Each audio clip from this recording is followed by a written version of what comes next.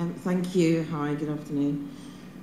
So I wanted to look at this whole process about developing black musicians, and it's really hard sometimes to separate what might be a cultural or a racial issue or what might actually be a class issue. They're all kind of intertwined and really difficult to unpick. So we were looking at the current landscape, which shows that we've got a growing black middle class who are all sending their children to music lessons, that they're all doing very well, though we're still not convinced that it's necessarily because they feel some compulsion to develop artistic talent.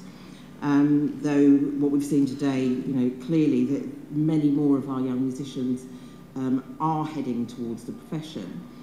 There are more black people joining music schools, colleges and workshops, though there's still very much a shortage of black brass players. I think Beverly noted that as well. All the conservatoires, when I was doing a bit of research for a youth music application, I had a look online for the conservatoires' diversity policies. And there was a lot of interesting stuff happening there. So they all have them, but sort of variable robustness, shall we say. Most want to recruit and are actively trying to recruit more people from BAME backgrounds. And of course, all the Arts Council funded organisations are required to produce and deliver to their diversity action plans. And looking, sort of just surveying our scene in the jazz world, since I started probably about 18, 19 years ago, but certainly over the last 20 or so years, and I think Gary will agree, that we do see more black musicians on the scene, but it does seem to be little pockets, and certainly Tomorrow's Warriors, I think through the work we've done in positive action in bringing in black musicians has made a really big difference. I'm still very convinced though that if we weren't here, it would be a very different story. It's about taking the foot off the pedal, and I don't think we can afford to do that. And looking at some of the barriers, we've got the real ones and the perceived ones, and some of those get a bit blurred as well.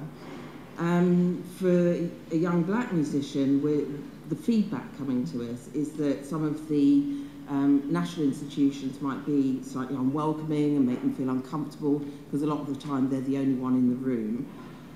It's very cliquey and tokenistic, and so as a black person, they have no real sense of belonging within that peer group. There's a petty racism and excuses for not including people. And I say that's a perceived barrier, not on the part of a black musician, but on the part of an institution. And I'm sure those people in the jazz world will know exactly who I'm talking about when I say that there was a comment that we don't have any black musicians in this jazz orchestra because black musicians can't read music. So there's also a sense that we're tolerated and not appreciated.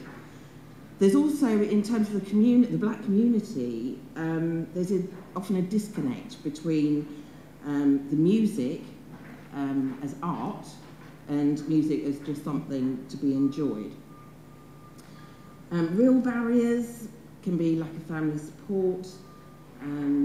As a young black person, in a family of professionals, it's not necessarily seen as a great career move, trying to be a professional musician.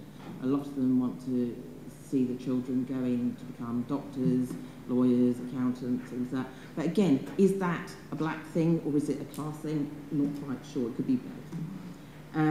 There's a lack of established networks. I think Hassan touched on that as well. It's the old school tie thing, isn't it? So we don't necessarily have those as yet, but Tomorrow's Warriors is working very hard to build those networks.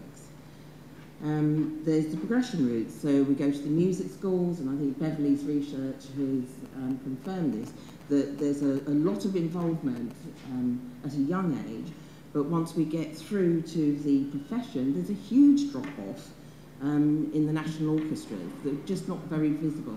And I was just looking, the other day I was watching Top of the Pops, from way back, and I remember as a child that when it came on, I think it was on a Thursday evening at 7 o'clock or something, we would all rush in if there was a black musician on the telly, and it was just something like, oh my God, there's a black musician. And I was watching last night of the Proms the other day, and it was, oh my God, there's a black musician there, and it's not a singer, So in some respects, not much has really changed over time. There's also this, the issue, and it is the elephant in the room, racism.